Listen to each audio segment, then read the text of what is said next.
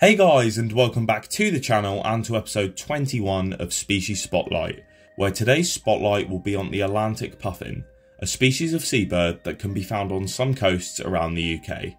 But just before I tell you all you need to know about this species of puffin, I want to quickly thank you for 700 subscribers. The channel is growing so quickly and I can't thank you enough for the support you give the channel and all of the videos. If this is the first video you've seen of mine, then be sure to check out some of my other videos after this one and subscribe if you like what you see. But for now, let's just get into this video.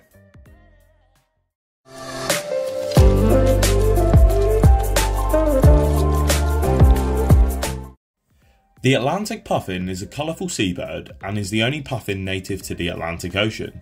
It is a member of the auk family, and they can grow up to around 30 centimetres in length, stand 20 centimetres tall, and live for around 20 to 30 years.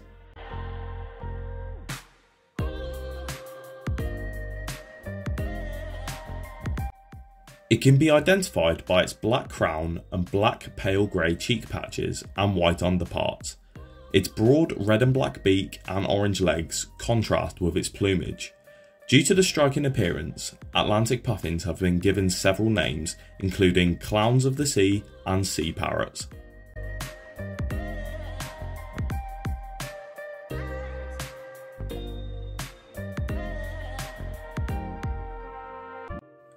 In the air, puffins are surprisingly fast flyers.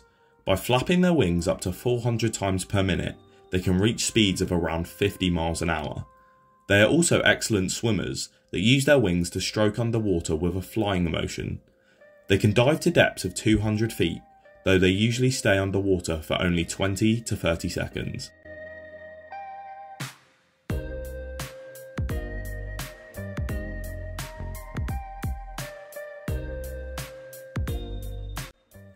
The puffin's diet consists almost entirely of fish, though examination of its stomach contents show that it occasionally eats shrimp, other crustaceans, mollusks and polychaete worms, especially in more coastal waters.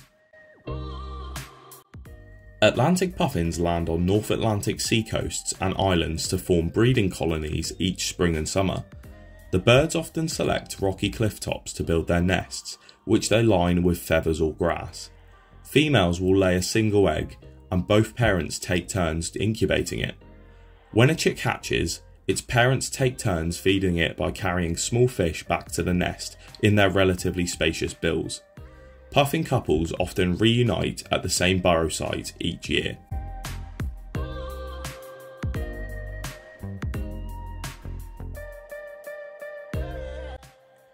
This species can be found on many stretches of coastline around the UK, including a few nature reserves such as Skomer Island, which is where all the footage in this video was filmed.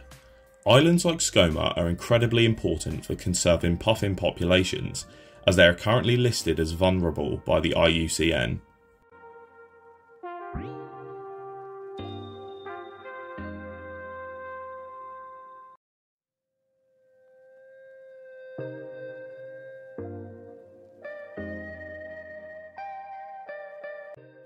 So that's all you need to know about the Atlantic puffin.